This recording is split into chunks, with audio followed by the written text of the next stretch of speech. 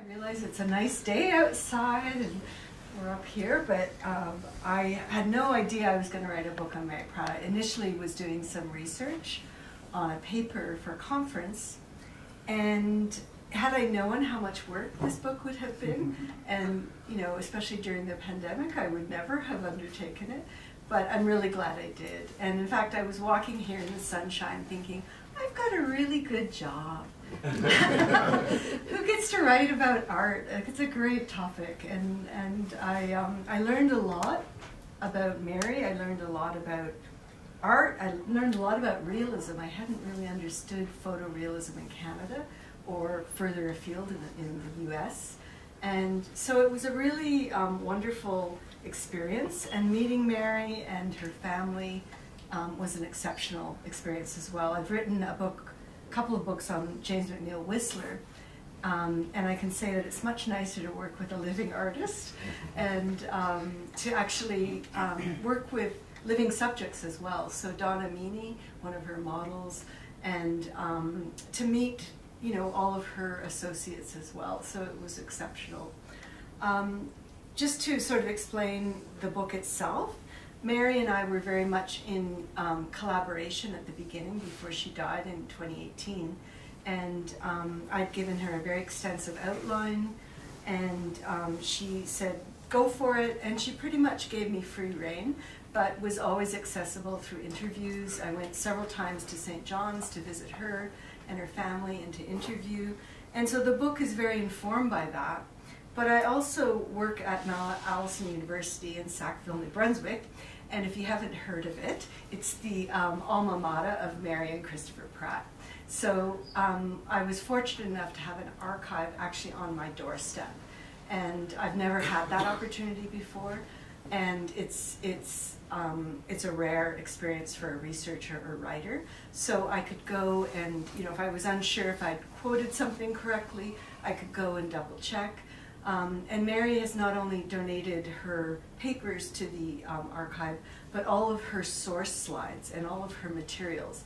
So, for instance, if she took a photograph of, say, the pomegranate, or no, these aren't pomegranates, what are those things? I don't know what fruit. Persimmon. The fruit, the persimmon, thank you. If she'd taken a photo of them, that photo would be in the archive. And so I could compare the original to what she painted, and I learned a lot about her work in that process. And I think it's a very rare archival collection for that very reason. She's also donated a lot to our university art gallery called the Owens Art Gallery. And so there's a lot of her work, there's a lot of her, her drawings, her prints, and also her storyboards, because she was very interested in making films. She only realized one, which was a very odd film called This Little Piggy. I don't know if anyone's ever seen it, but it's an unusual film that was shown through Adrienne Clarkson Presents, that program, and she got a lot of flack for it because a little piglet is butchered in the film. It's only been shown very rarely, but I think it's with CBC in the archives, so if you want to try to find it. So I thought I'd explain my practice as a writer and the structure of the book. It's divided into 10 chapters, and some of them are based thematically on shows she might have had. In fact, the opening chapter is called The House Inside My Mother's House, which was an exhibition she had here at Mere Goddard's. And so it's really interesting how I could weave the autobiography of her life into her own way of seeing her work. And so, for instance, the first chapter is about her childhood in Fredericton, but it also is how she looked at her own life in the 90s, looking back at her, growing up in Fredericton. So The House Inside My Mother's House is a reference to the house she lived in Fredericton, in a beautiful neighborhood. And the house was built by her father, well, not physically, but he had the money. But it was always known as her mother's house. And the house inside my mother's house was a dollhouse that her father did make for Mary and her sister that she played with as a child, and it was always on the landing of the staircase. So that history is kind of embedded. And the book doesn't just read chronologically, it weaves back and forth with these alternative narratives that were Mary's narratives. And so it's I hope, a very accessible book. It's just not like, today I went to the grocery store and then I went and saw this or that. It's more like how she perceived her world. And with that, I just want to talk a little bit about my subtitle, A Love Affair with Vision. I actually got the quotation. It's Mary speaking to the National Gallery curator, Jonathan Shaughnessy. And it's in an interview, you can find it online. And Jonathan was interviewing her for her first show at the National Gallery, solo show. And he asked her about the painting The Bed, which was a critical work for her. And I'll talk about that in a moment. But she was very interested in this idea of she realized her muse was the light, looking at how light fell on objects and the shadows, and that became the premise for her idea of working. And so she in a book that she wrote, which is a collection of her writing as well as some of her journals, it's entitled A Personal Calligraphy. Under the last section, The Feel of Things, she writes, "I've never wanted to paint what I did not know, intimately and sensually." She continues, "The look of things, the feel of things, their ability to arouse me has led me along the paths you see in my pictures." Elsewhere she has said, "My eyes had become for me a conduit for physical sensation, on first seeing her unmade bed illuminated by the morning sun." This embodied response became critical to how Pratt perceived her world. Much later, she returns to discuss this moment with the curator of contemporary art at the National Gallery, Jonathan Shaughnessy. This interview in 2015 marked Pratt's first solo exhibition at the gallery. She was 80. Pratt explains how in this moment a new visual understanding of her work was revealed to her.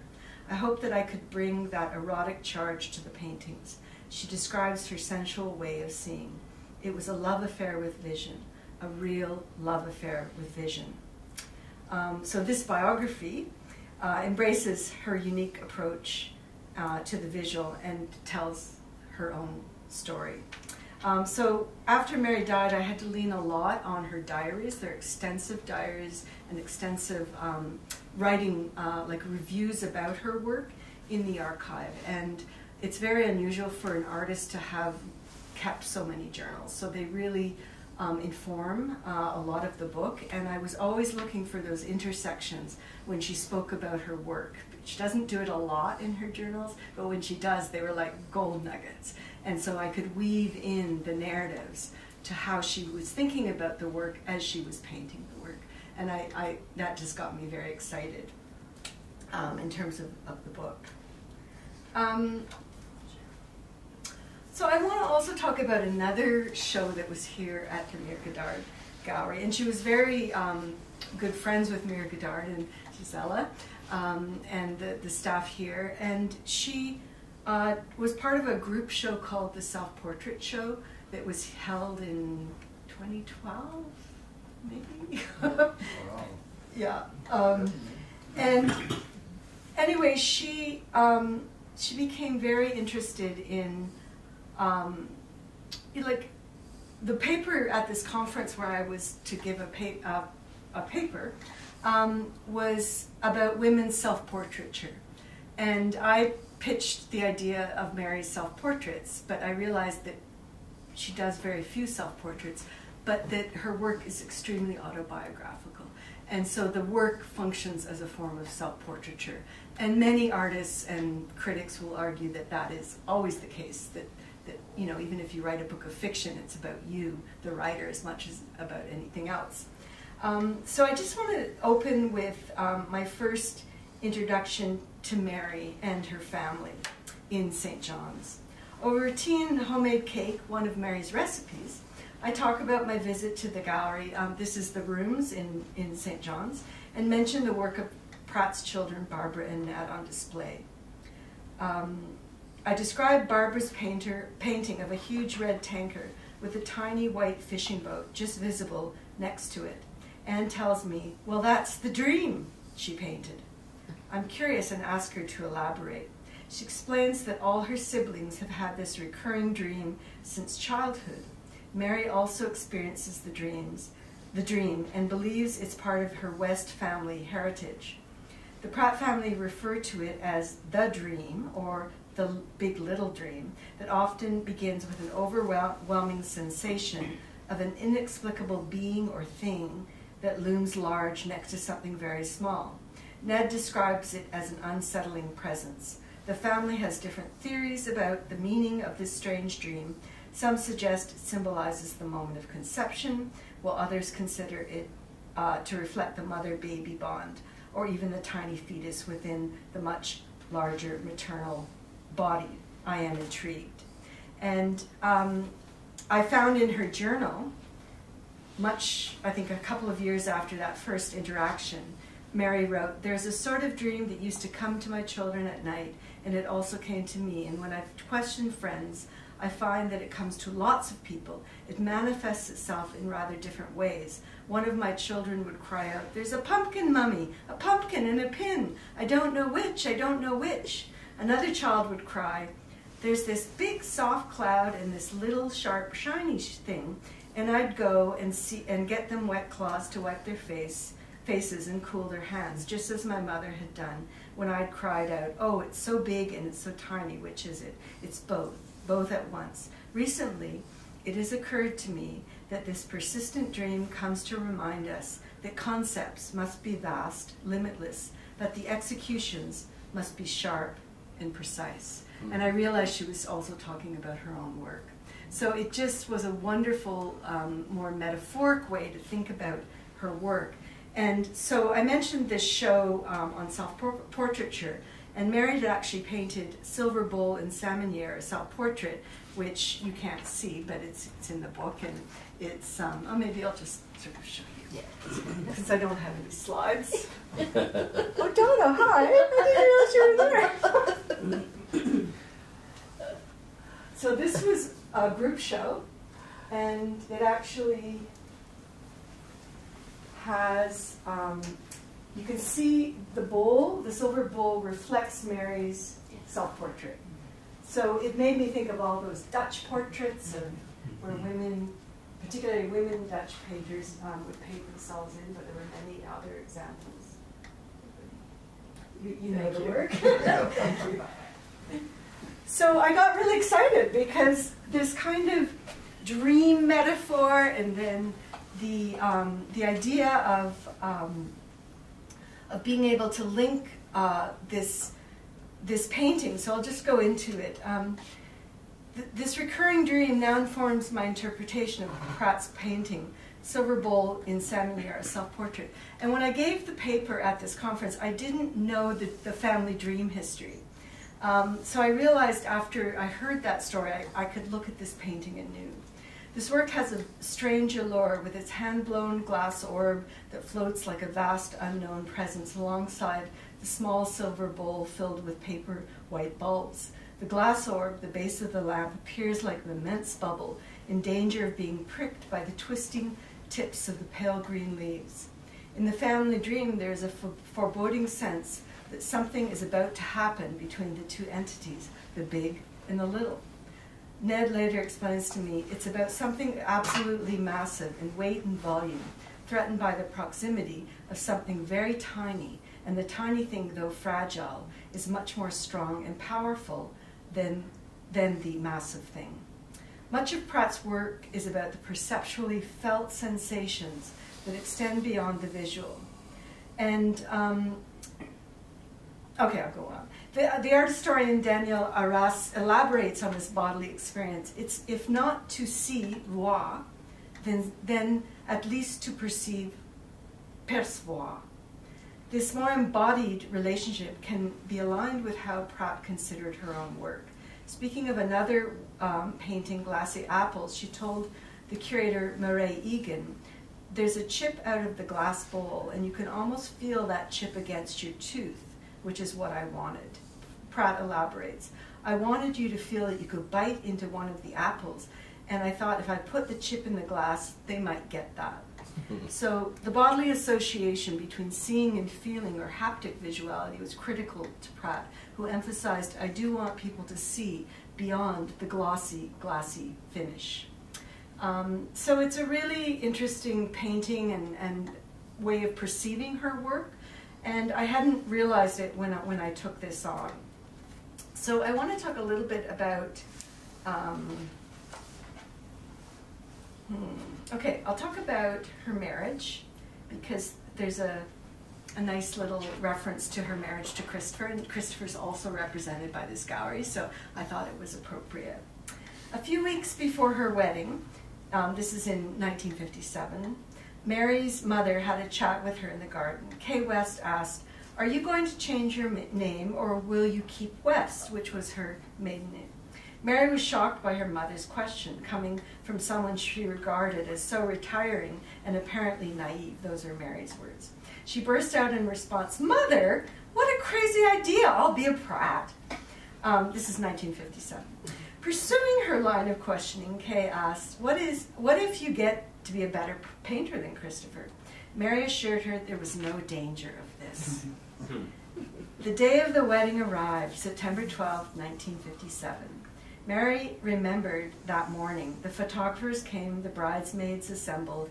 I made an effort to look bridal, this is Mary, to be coy, but I wasn't very successful. I snapped at my grandmother, stamped my foot for the first and only time in my life, was almost late for the church, lingering in the locked bathroom so long.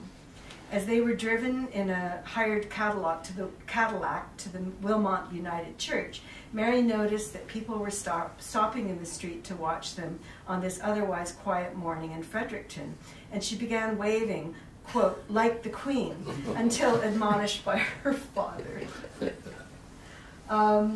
So Christopher and Mary, after the wedding, left on a brief honeymoon.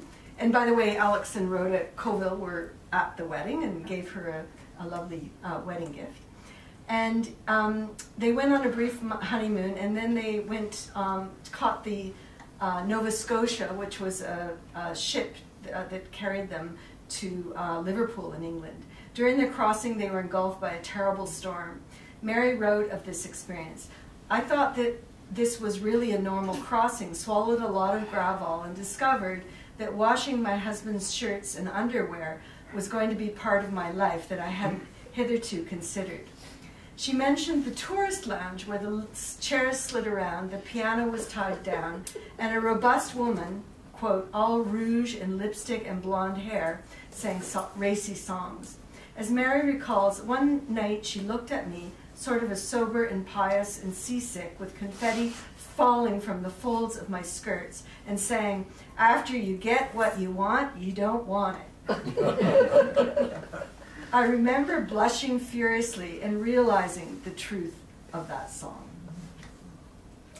Okay, so I'm going to do a little bit more of, I'm going to talk about the bed, because that's a painting. I don't know if you know it, but it's quite well known in the literature. And it wasn't painted with her photorealist technique, it sort of just precedes that moment. And so I'm just going to open with a quote from Mary. The sight of this familiar part of my life, so surprisingly beautiful, stopped me in my tracks, sent shivers of pleasure through me, that I recognized it as the beginning of a new life for me. It was then as if a door opened, windows opened, something fell apart in my previously closed brain, and all the world around me spoke to me. My eyes had become for me a conduit for physical sensation. So I'm just going to read from that event, because it really is a pivotal moment in her career. The weekday began in a very ordinary way for Mary Pratt, preparing breakfast, dressing the children, and packing school lunches, followed by making beds, tidying up, and mopping the floors. But on that particular fall morning in 1968, as Mary walked down a dark hallway to the bedroom she shared with Christopher and opened the door, she was startled by what she saw, an unmade bed with the most marvelous light spilling over it. She explains, there was a blaze of light coming in off the river, that wonderful fall light you get. This vision of a rumpled bed in the morning light, this is me, is like its red Chanel bedspread unfolding like a Baroque dream before her became a life-changing moment for the artist. Pratt's artistic revelation, how light can illuminate a familiar object, became her guiding inspiration. As she recalls, although I had painted for years, I was never sure of what I should paint. But after seeing the bed in the morning light, that gut reaction to the way it looked was so strong and erotic that I knew if I didn't have a physical connection to the image I was painting, there would be no point in trying to paint it. Pratt later confided, "It was shocking how erotic that image seemed to be, and it was a gift. I understood what I had to paint. I was fortunate enough to be turned on by images." So this was a moment where she realized that she could paint the light, but light is very transitory, and the light effects are always changing. And so for the next 2 weeks, she and Christopher slept on the couch or wherever, and she painted the bed as she'd seen it. But then when it came to the supper table, Christopher said, "There's no way you're going to paint the bed or the table for 2 weeks." And so he took a photo of it with the slide photography, and that was the inception of her photorealist method. So it's a really interesting narrative how the two works actually connect. And she realized that by using photography, she could hold the light long enough to paint. So it became a tool for her and was really an exceptional, it began it started her career as a painter in that way. But I also want to talk a little bit about her her adventure in Toronto, where she was looking for a commercial gallery before Mary Godard's. Christopher was at Mary Godard's, and I think Mary felt she needed to define her own, have her own gallery, define her own space. So she had been in discussions with Lynn Winnick and David Tuck at the Aggregation Gallery. And so she decided to make a foray into Toronto and get a commercial gallery, and this is in the 70s. So I'm just going to quote from A Room of One's Own, which is a chapter where I talk about her professional development as a woman artist. Essential aspect of becoming a professional artist. She also knew that productive relationships with art dealers and commercial galleries were crucial to her success. In the spring of 1975, Pratt decided to go to Toronto after an invitation from Lynn Winnick and David Tuck at the Aggregation Gallery, who inquired about a potential show. The gallery had recently relocated to Front Street East, and their airy, lofty space featured the work of artists such as Greg Curnow, William Kurlick, and Doris McCarthy.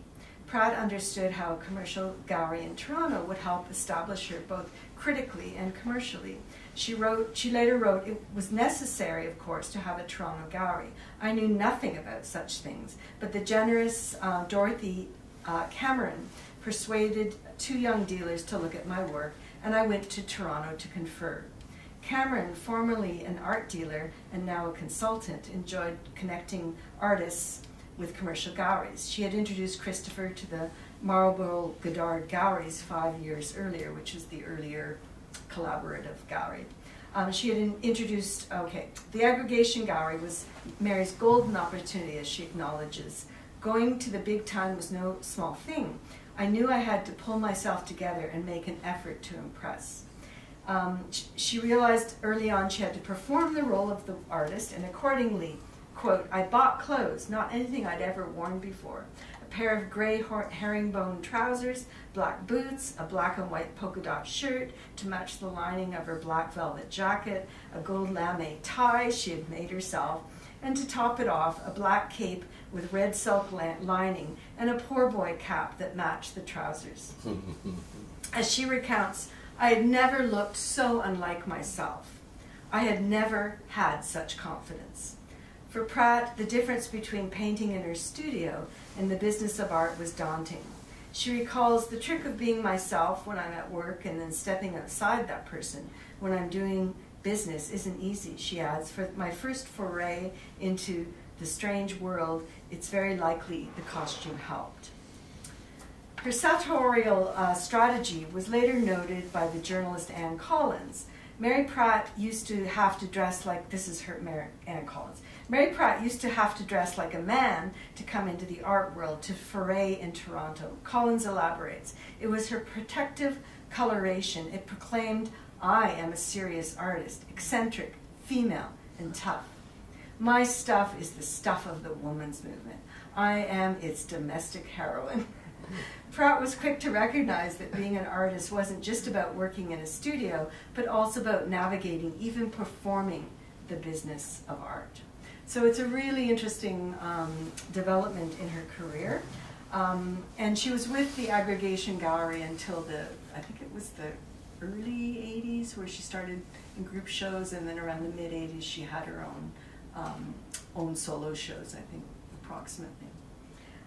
So I also want to just explain how this book also tries to position her work in terms of contemporary art, because she's always been kind of seen as a Atlantic realist painter, and you know, a geographical kind of framing, and also limiting. And I started to see her in many different ways, and many early critics and also gallery owners, dealers, began to recognize that her work shown at the Aggregation Gallery and at the National Gallery in 1975 in a group show was actually not only a form of photorealism, one of the earliest forms in Canada, but also she was connected with pop art in a really interesting way. So I just want to show you, because I don't have slides, this painting. It's called Big Macro. It's really bright and it's quite big, and was in her self-made studio. She had a design studio. Ned helped her build it, and some other people as well. And so she had this studio by about 1984 in Salmonier, where Christopher and Mary lived with their family. And so throughout the book there are these interludes. This is called Big Mac because that was her nickname for that painting. And the designer, Julie Shriver, who from Goose Lane, who designed this beautifully designed book, she made sure that my interludes, and there are 7, and they kind of are short little pithy sections between the longer chapters, but she gave them colored paper, which I love. So that was her design decision. But I realized that Mary really loved pop art, and I had no idea. So I'm just going to read a bit from this interlude to give you that idea. I feel so far away from you. Maybe I'll just turn around and move closer. Okay. No, I can't see. Yeah, you had the lights just right. Okay. Oh, am I? I'm. Okay, I'll move back because I didn't realize it was being photographed. Okay, so Big Mac. So this was a painting, some of you may remember, there was a show called Painting the Town here in Toronto, and it was like billboards. Painting by artists were reproduced on billboards all over Toronto. And then this traveled across Canada. And so this is Mary talking about it. Pratt completed the work because it sat in her studio for a number of years unfinished, for Painting the Town that opened in Toronto from June to July 1987. The show toured to 9 other Canadian cities and included 7 artists, including among them Jack Chabolt, Gathy Falk, and Yves Gaucher. These paintings were chosen to be reproduced on billboards throughout the city. After seeing her work displayed large, Pratt wrote in her journal, "My board was really the best one," which was a pleasant truth for me to observe quietly to myself. And that's very rare for Mary to write anything like that or even think about it. She was very modest, to say the least. But it really did reproduce well. And she said, she went on to say about where this billboard was located in Toronto. It's very high over the Gardiner Expressway and swims in its little lake of blood, visible against the sky from miles away. And I just love that. And I also loved the way she connected with artists like David Hockney and Andy Warhol. Both were among Pratt's favorite 20th century artists. She records in her journal, Andy Warhol died a few days ago, and acknowledges, I suspect that my work would have neither been accepted nor understood if I hadn't come after him. From supper table to decked mackerel, completed soon after Warhol's death, Pratt felt his influence. As she notes in her journal, Christopher says he never took him seriously, that he was just part of the American scene. I took him seriously.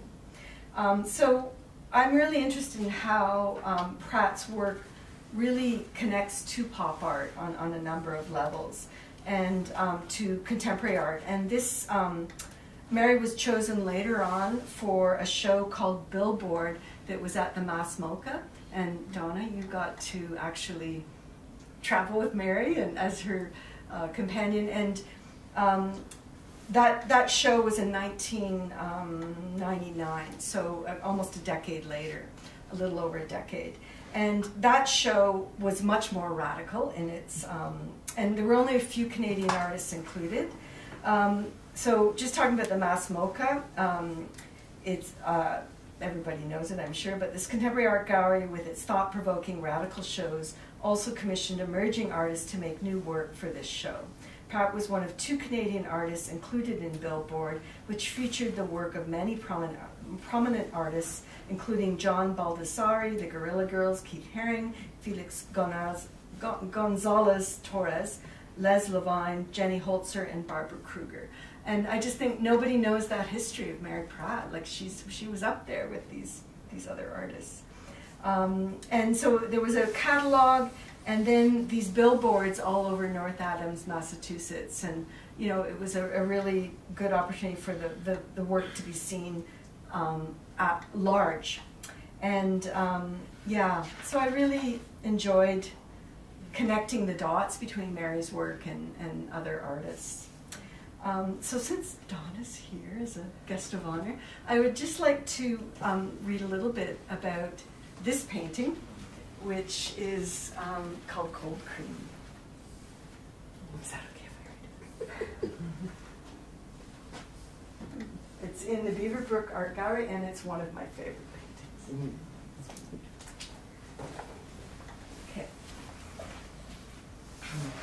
So this is a chapter called This is Donna, and this is just the end of the chapter. At the Beaverbrook Art Gallery, I turned to Pratt's singular painting, Cold Cream, painted in 1983.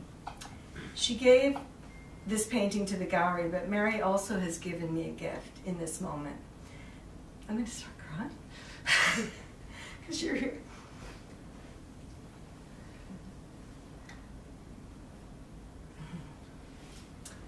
This pared-down version is more intimate than her larger works. With Donna's head and shoulders extending to the picture frame. I've never cried in public over Mary Pratt. I think it's because you're here, Don. Okay. Okay, Donna is shown wearing a red towel wrapped like a turban on her head. A stray hair falls over her right ear. She has applied the cold cream to her face, which Pratt simulates in lavish traces of impasto paint on the surface of the board. The unctuous texture of the cream enlivens the painting to create a more sensual viewing experience. In contrast to the high finish that characterizes most of her work, Pratt's brushwork is evident, yet this painting is also remarkable for its scarcity of paint, with its traces of underpainting and pencil in evidence. There is a rawness rare in portraiture. On its white gessoed surface, pencil lines indicate a background that Pratt never completes. For a painter who was so professional and finished in much of her work, she seems to have intentionally left it incomplete. Pratt tells me it was unfinished and admits, I hardly used any paint at all. Most of the white is underpainting gesso. Usually I don't allow myself this painterly technique. Unless the image is powerful, it only says technique anyway. The painting is playful but also serious as she strips away everything to the essential. I look closely at the painting in the gallery. Donna stares back. There is something tentative about her expression. The word imploring comes to mind. Her lips are slightly parted as if to speak. A speck of cold cream on Donna's upper lip is a detail Pratt observes in the slide and considers important enough to include. This attention to detail reminds me of Alice Munro's writing and how she often includes minutiae from life, particularly female lives, to physically anchor her subjects in their own reality.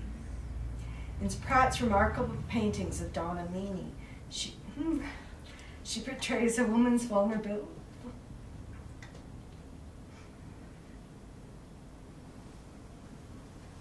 A woman's vulnerability, rare in the tradition of the female nude.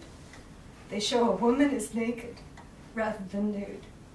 What becomes distinct in Pratt's work is the long-held friendship and collaboration that existed between the artist and model despite their adversities. Meany later tells me that cold cream is the picture she wants on her obituary page. This too is Donna. I'm sorry about getting so emotional. Yeah. So where are we for time? Gisela? What time? 4:36. 4:36. Okay, it's already been an hour. Wow. So I think I may leave it there because, sorry, because it's been an hour, and I'm getting very emotional. But I just want to end maybe with my epilogue. What I really wanted to talk about was the last chapter, Fire and Ice, which you see a version of here.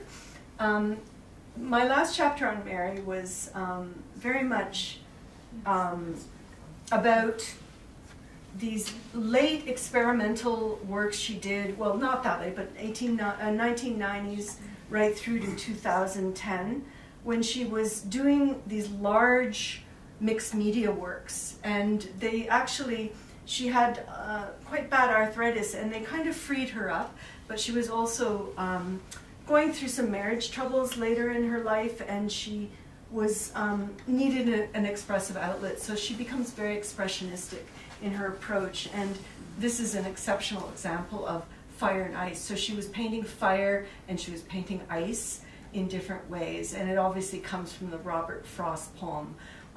And so I realized the end of her life was very, she was quite ailing and ill, but I wanted the book to explore her much more experimental work after she left Christopher in particular, and was living on her own, and also producing these wonderful prints that are on the wall. So there's a section on the prints, which I won't really talk about, but there's not a lot that's been written about them, so I think it's a really good opportunity to see, sorry, I can't help it, I'm a professor, to see the lusty watermelon that she printed. It's a woodcut print that was a collaboration. And it was a really important sort of venture that she went into these various prints on the wall, and kind of was able to express herself in a different medium, her interest in film. All of these things are kind of explored in the last chapter. But I just want to end with my last meeting with Mary, and I'll try not to cry. Love was central to Mary Pratt. Not only the love she felt for her children and her grandchildren, for Christopher, and for her many friends and acquaintances, but also in her relationship with her art. Pratt loved to paint. Repeatedly, she has said that she wanted the viewers of her paintings to love them as much as she did. Pratt recognized that her own legitimacy, or her larger legacy, resides in a lifetime of painting. In the last few years of her life, although she could no longer paint, Pratt was still highly attuned to her visual world. On my last visit, as we looked through the bedroom window at her garden below, she tells me it still gives her much pleasure, the garden. I asked, does she miss painting? Pratt answers, no, not really. And pointing to a vase of flowers on her dresser, she tells me how she still divides the colors visually, as though readying herself to paint. Pratt claimed, my life is a self-portrait, and my life is what I paint. And in her long love affair with vision, experienced from childhood to old age, she painted what she loved. Thank you.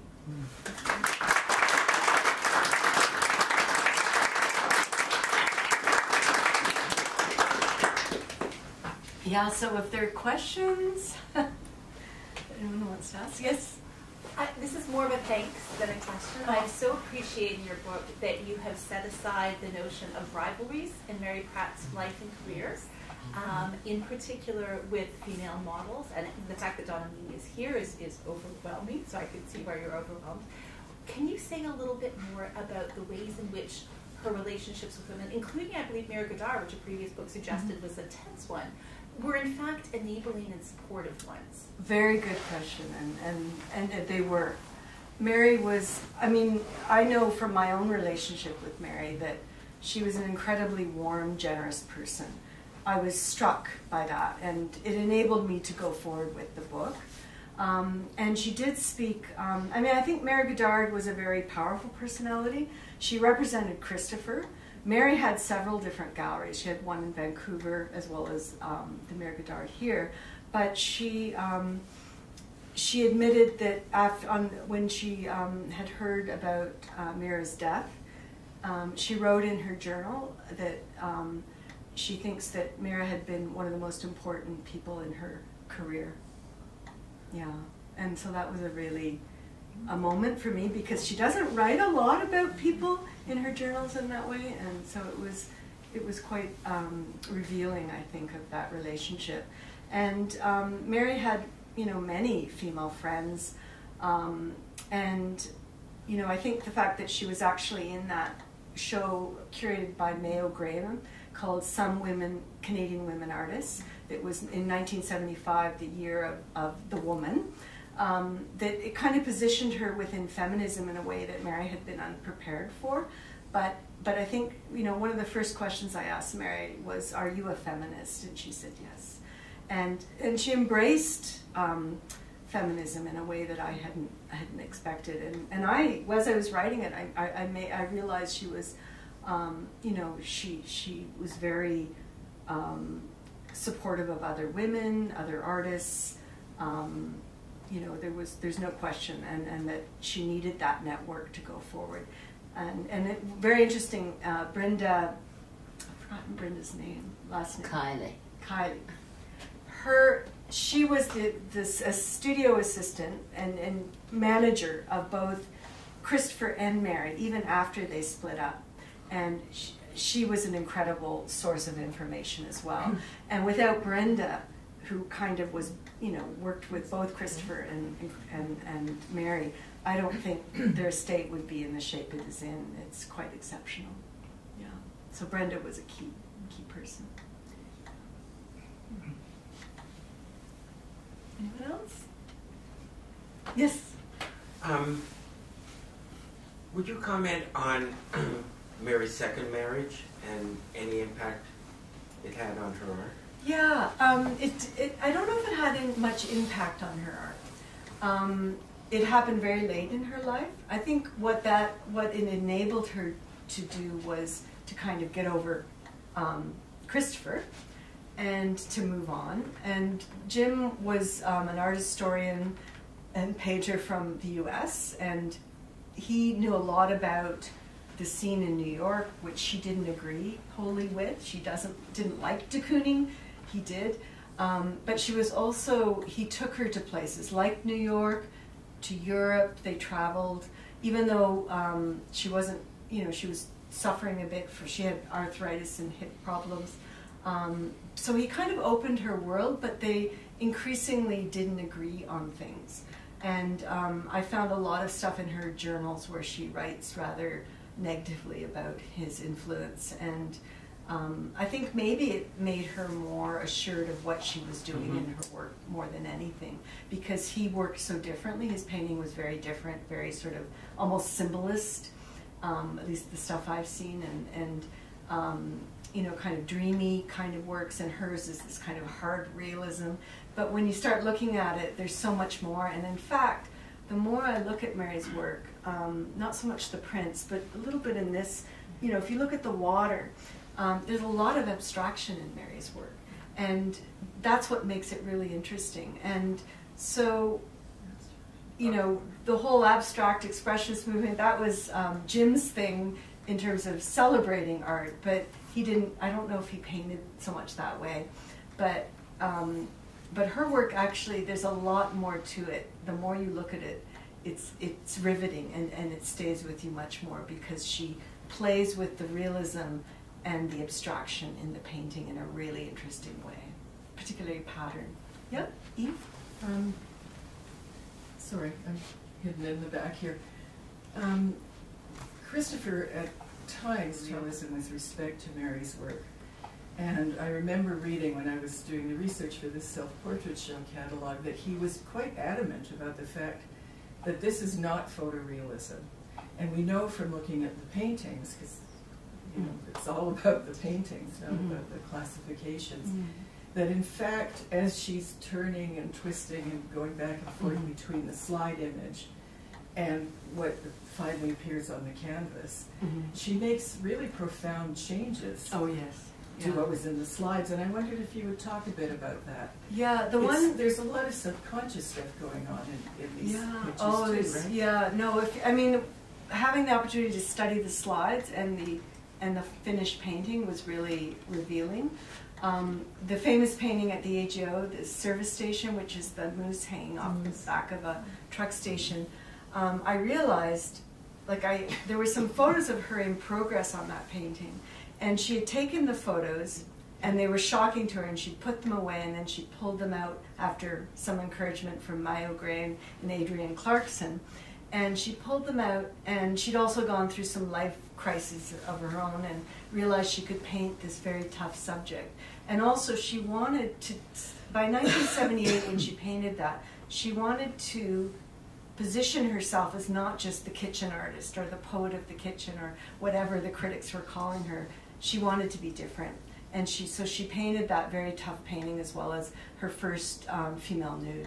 And in that painting, there's some photographs of her doing it that I think probably Christopher took, and they're very different from the final painting. There's a lot more in that painting. So there's lots of decisions she made between the photography and the final product. She changes color, she changes what's in the composition, and she looks at pattern and form a lot. So I think that's a really good point, that she, you know, it's not just straight copying from the image, and it's much, much more sophisticated than that.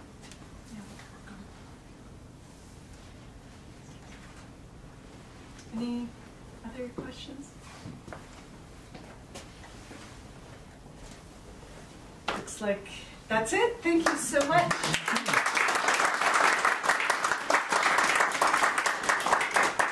I'd be happy to sign books or whatever.